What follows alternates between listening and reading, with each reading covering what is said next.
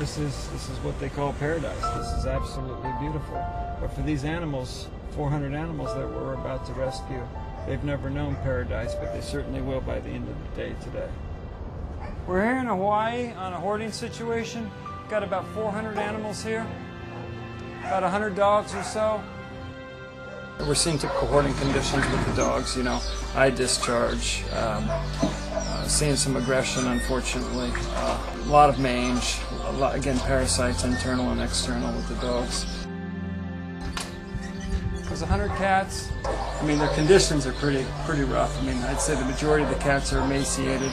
They clearly have parasites, both internal and external. About 200 birds, chickens, geese, ducks. You're with me. Very cool. What we're seeing here is typical hoarding situation. Pretty unsocialized dogs, fearful of people, but obviously wanting to be sweet, wanting to be pets, just never had the opportunity to be a pet. Oh, come here, let me put this leash on you. See? Now can we talk? So this dog here, sweet girl, she's got multiple wounds on her head. We've got a lot of group housing at this hoarding situation, which is very typical. You find dogs just running loose in packs.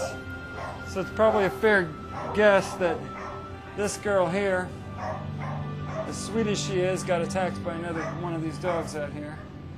She's very sweet. He's just dehydrated. He's very dehydrated. He's got a lot of nervous energy. As you can see, he's just a little scared. Yeah, come on, stay with me. Yeah. Hi, honey. Come on. See here, this dog, I mean, it's a former shell of a dog right now.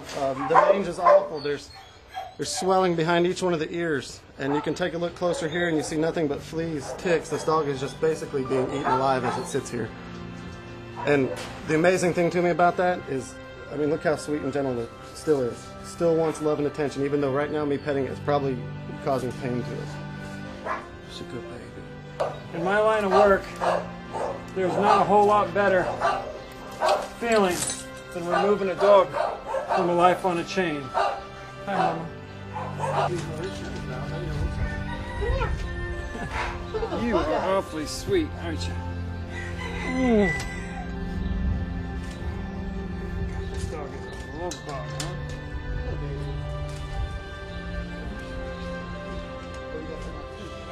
Can you believe how sweet this dog is? And look at the life she's lived. She's never had her nails trimmed. Pretty significant abrasions on her legs. Clearly never been to a veterinarian. Probably highly unsocialized. Probably never been held. This is the moment she's wanted her entire life.